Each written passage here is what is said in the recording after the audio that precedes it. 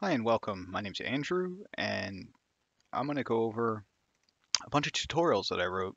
This is the first one. It's about the ArcGIS API for Python.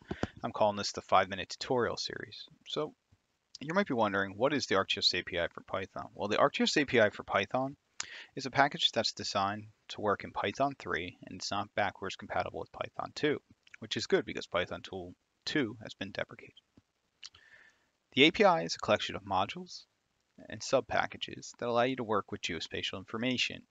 You can do feature analysis, raster analysis. You have geocoding, network analysts. You can do deep learning, content management, site administration, and a lot more. Now let's dive a little deeper, and I'm going to tell you a little more. Hopefully you're listening. And you might be thinking there's a lot of APIs out there that do geospatial stuff. While this is true, one of the benefits of this API is that it's all-inclusive. So you can not only work with information that's hosted as web services, both in OGC format and in Esri feature service format, you can also work with local data as well, all with one install. So you just once you install the package, you go ahead and you use it, and you don't have to worry about installing a whole bunch of other little components that you would do with a lot of the other packages that are out there. So some of the other benefits that I want to point out is that it integrates across multiple platforms. This means you get the same experience regardless if you're working on Windows, like I am right now, or if you're on a Mac or you're working in the Linux operating system. It can be powered both by open source and the ArcPy package. So that means you can either use Shapely if you prefer, or you can use ArcPy to be your geometry engine. It's free to use, just like all the open source software out there. It makes deep learning very easy. If you've ever written code to do deep learning, oftentimes it takes multiple lines of code. And what you could do in maybe 30 or 40 lines of code can now be accomplished in 1 or 2 with the ArcGIS API for Python, the Learn module. You have access to a wealth of geospatial information. We have Jupyter widgets in this package.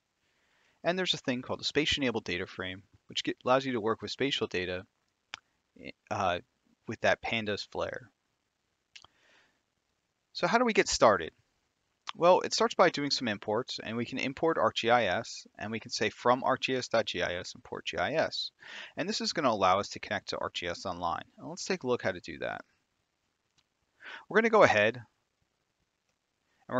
and connect to ArcGIS Online. So we're going to instantiate our class. So we're going to do GIS and pass in no variables. This is going to allow us to connect to ArcGIS Online as an anonymous user. And we're going to assign to the variable GIS. Once we've done that, we're going to search for some content. So we're going to do gis.content.search, and we're going to put in a query string, just like you would Google something on the internet. And we're going to filter our search to say we only want feature layers. We're going to take the first results from our list, and we're going to display it on a map. Let's go ahead and do that. So I said geocode to the location of Brooklyn, New York, set the base map to be a dark gray base map. We're going to add the parks information that we found from before, and we're going to display it on the map. And in 4 lines of code, we've created a map widget.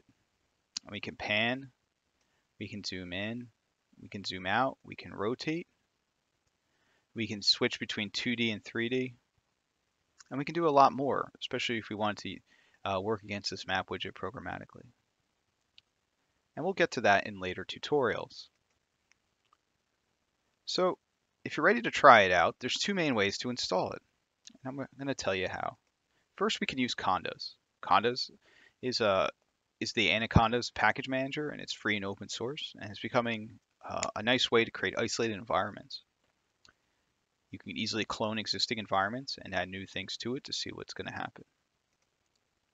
If you have Condas, you just do conda install -c Esri, and then you put ArcGIS. And this will install the Conda package and the widget we just saw from before. If you're more of a traditionalist, you can use pip. And this is another package management tool written in Python. And you just do pip install ArcGIS, and it'll install the widget and everything else. management tool written in Python, and you just do pip install ArcGIS, and it'll install the widget and everything else. I also want to mention that Python has a large wealth of other packages on PyPy. So beyond the ArcGIS API for Python, there's a whole robust collection of Python packages, and PyPy is the official place where these are hosted. And thank you for listening to this tutorial.